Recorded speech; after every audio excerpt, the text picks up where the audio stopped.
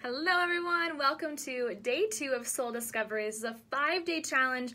My name is Sarah, if you're new to this group, founder, creator of Autoimmune Tribe, and we are going to dive right into talking about self-love. So today you will need paper, pen, your Oracle card deck. Again, you can choose any deck. This will work with any deck. I just suggest the Earth Magic deck. And then I also encourage you, this is just a little bonus, a little extra credit if you want it, to surround yourself with some things that make you feel joyful, that bring a smile to your face. So this can be crystals, it can be little figurines, objects, it can be smells that make you feel good, it can be a picture of people you love. There's a lot of options here on who you want or what you want to bring to your space, but anything that makes you feel happy. And so this past December, I was in Florida with my family. We went to this little flea market type area, lots of like little vendors.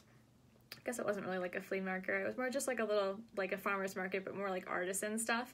And I got this freaking adorable little guy. How cute is he? And every time he sits at my desk and he sits on this piece of petrified wood. So he just sits there and he watches me while I work. And I think he reminds me of Groot. Do you guys know Groot? I am Groot. Does anyone get that reference? My boyfriend loves Marvel movies, and so we've seen them all. He puts a smile on my face. It just makes me happy every time I see my little guy over here. So I'm gonna have him in my petrified wood, which is also amazing crystal or stone to use in healing. I'm gonna put them by me today. So, hi Sam! I know, isn't he adorable? So, anything that makes you feel joyful, that brings a smile to your face, and I also highly recommend, if you do have crystals, to grab some of the pink crystals. Pink crystals are going to be that heart chakra, that love crystal, especially self-love, and that's what we're talking about today, self-love. So, question to all of you listening. First of all, let me know if you're here live or you're here for the replay. Did you listen to day 1 yet? It's not a prerequisite. You could dive right into day 2, but to go back and listen to day 1, definitely. We talked a lot about finding that underlying anger. My question for you today is, do you fixate on all of the things going wrong? Do you fixate on the parts of your life that feel like they're a sense of lack, right? Not enough. That's what lack is, right? Not enough. Always wanting more, but feeling like you can't have it. So do you feel like you fixate on some of those things that are going wrong versus the things that are going right? And I don't mean that means makes you a pessimistic person, because I think naturally our mind can wander there. So give yourself a break if you do that. But I think so many of us are hard on ourselves, because when we focus on that place of lack, it's also us trying to get better, right? It's like, well, I'm not where I want to be, and I want to be here, but I'm already here. Let's talk about money for a second, right? So this could be translated into an example.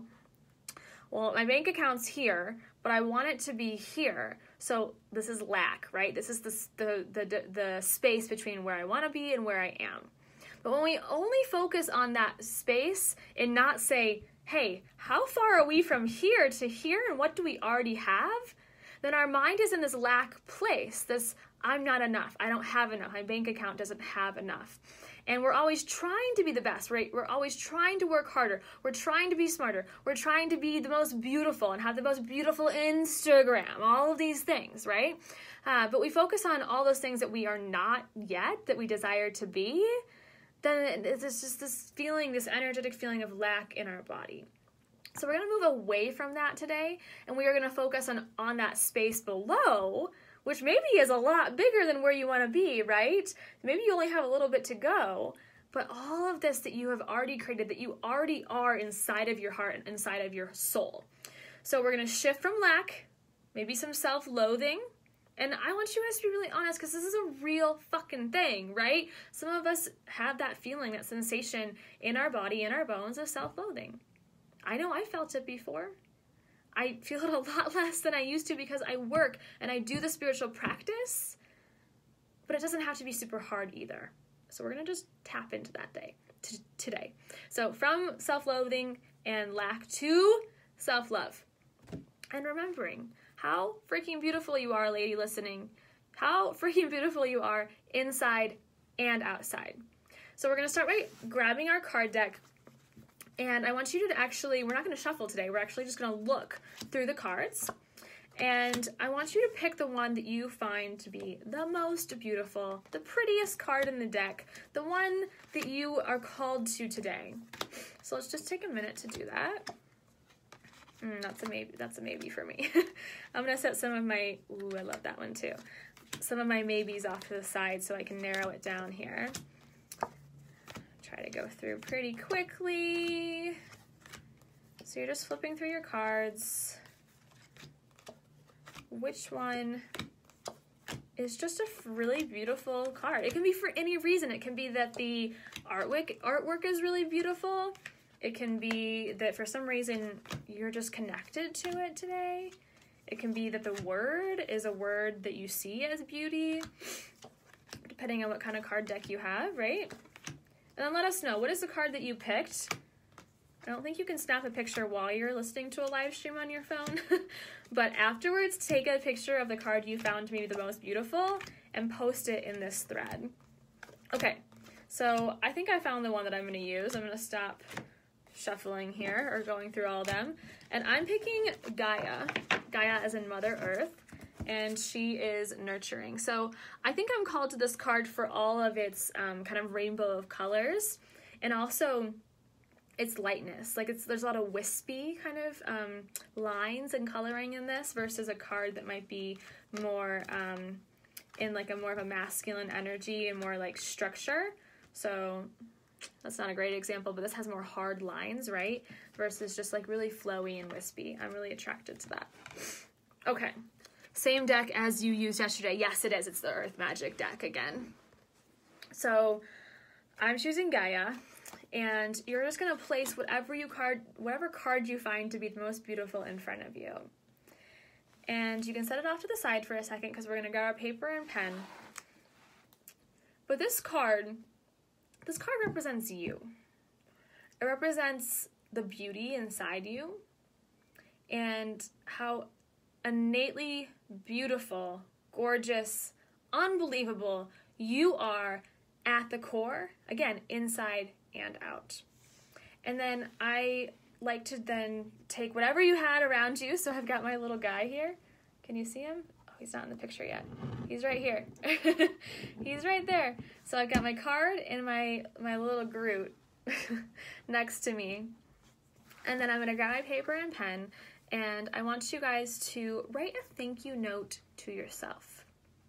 What does this look like? Well, what are you grateful for within your soul, within your being? What have you accomplished? Big? When I say accomplished, I think a lot of our minds go to, what awards have you won? No. I mean, yes, that's freaking amazing. Congratulations on whatever awards you've won. But that's not the only way that you accomplish something, and we don't always get acknowledged for every accomplishment we have. So big or small. For example, maybe your accomplishment today is that you took a shower, and I brushed my hair, and I curled it, and damn, that felt good. And that was a big accomplishment for me today, right? Your accomplishment might be, I made it through the day, it's 4:10 p.m. Mountain Time, and I'm still kicking, and I haven't burnt out yet. That is an accomplishment. So I want you to write down again a thank you note to yourself. You can start it with, thank you, comma, Sarah. Or if you don't want to use, like, write down your name because that feels weird for some reason, just say, thank you. Thank you, me. Thank you. And then just start writing. What are you thankful for? Thank you for taking that salt bath last night. Really needed that. Thank you for not giving up today.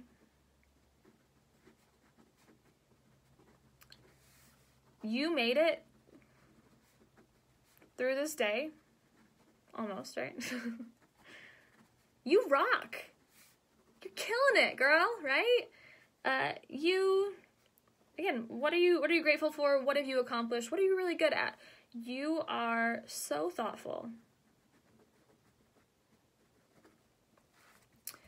So you're going to keep writing yourself this thank you note, and I want you to just include a lot of compliments, big or small. Step outside of your comfort zone to do this. You have beautiful eyes. You are strong. You are an amazing, in my case, dog mom, right? You're an amazing mother. You rocked those unicorn slippers yesterday.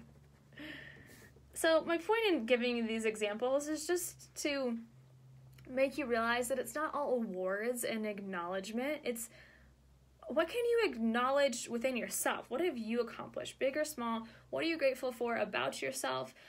What compliments can you give yourself? And write yourself that little thank you letter, okay? So, if you're listening to the recording and you need more time, you're allowed to pause and then come back. If you're live, we're going to keep moving forward.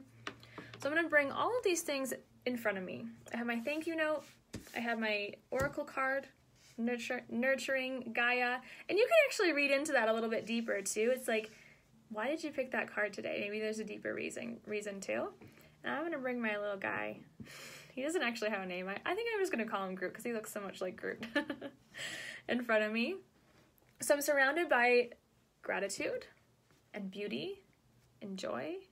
And then we're going to close our eyes and we are going to meditate. So find a comfortable seat. Sit tall through your spine. I do recommend, if you can sit on the floor, on the ground, to really just get grounded, connected to earth. And my chair wants to turn this way. As you close your eyes, I want you to turn your internal gaze up and in towards your third eye center. Notice your breath. Breathe in. Breathe out. Maybe this is the first mindful breath you've taken today. Enjoy this moment of just breathing. Nothing to do, nowhere to be, but here, present with yourself, your body, your mind, your spirit.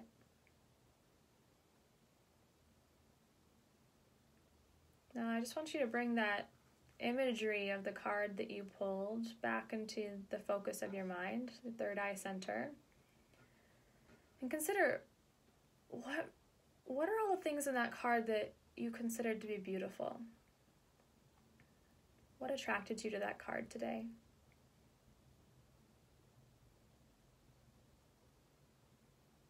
Was it the colors, the shapes, the energy, the words, a feeling that it gave you?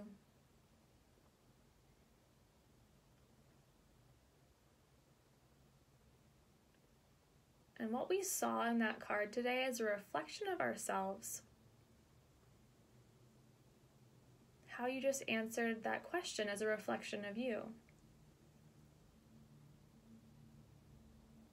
All of the characteristics and traits that you considered beautiful in that card, this physical object in front of us, all of those things also live inside you. They're there. They've always been there.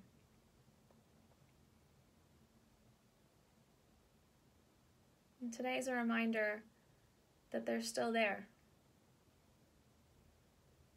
All of those colors that I saw in my card and those wispy, delicate lines, that's all part of me. I'm this colorful human being that wants to express herself. And those wispy lines are my feminine energy flowing, breathing, creating, being colorful. And consider how this translates to your card and your life and the beauty that's inside of you.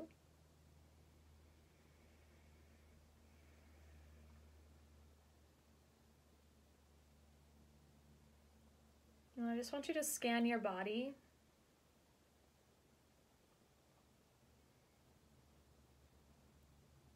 And notice if there's any places that you avoid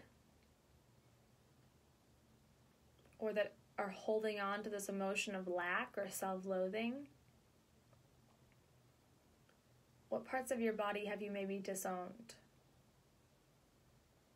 And it may be on a physical level, or it may be because they're holding onto some past experience or emotion that doesn't make you feel beautiful or loved.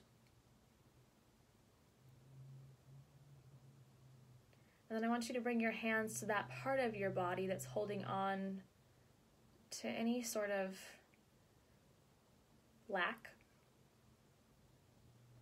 of self-love, lack of acceptance, maybe an experience that hasn't been fully processed in your life. Just bring your hands there. It can be anywhere on your body.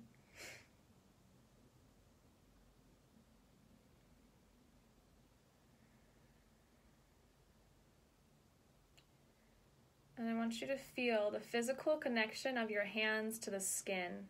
So if you can, make sure that you're actually connected to the skin.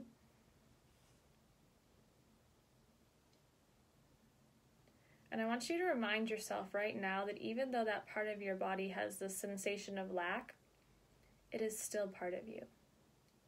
And it is not against you. My hands are on my heart today. And I can feel my heart beat against my hands. I can feel the connection of the skin of my palm to the skin of my chest. And I remember that this is the only physical body that I'm given in this lifetime. And that I want to respect it, and I want to love it. And I want it to feel whole and complete and abundant instead of this place of lack. And through your hands, feel the heat of your hands warming up that part of your body, sending it energetically these little messages of love. Maybe forgiveness, acceptance, telling it that it's okay and it's safe to release this feeling of lack or hate, and to let that go. And instead fill this part of your body up with this warmth, like those warm fuzzy feelings when you're in love, those butterflies in your stomach.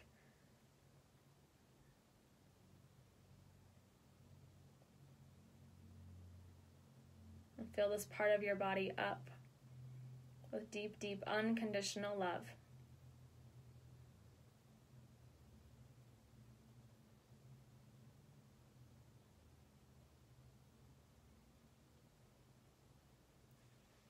And from wherever your hands are, just bring your hands back to heart center, palms pressed in front of your chest, and really connect your thumbs to your chest cavity.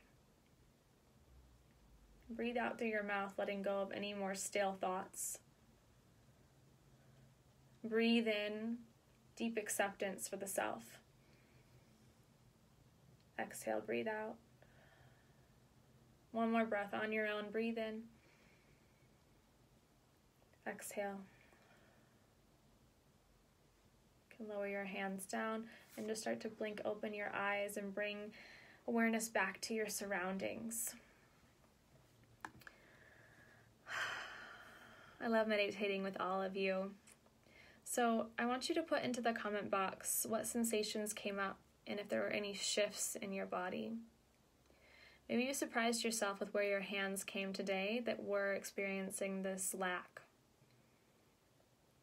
Maybe you surprised yourself with what card you pulled and the beauty in it that you described, you realized was inside of you.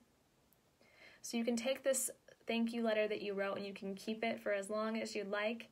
Or what I like to do with these objects and card is actually leave them out for about 24 hours, kind of like a little bit of a grid or a sacred space or a sanctuary that I can come to and hold this energy of the meditation that we just shared together.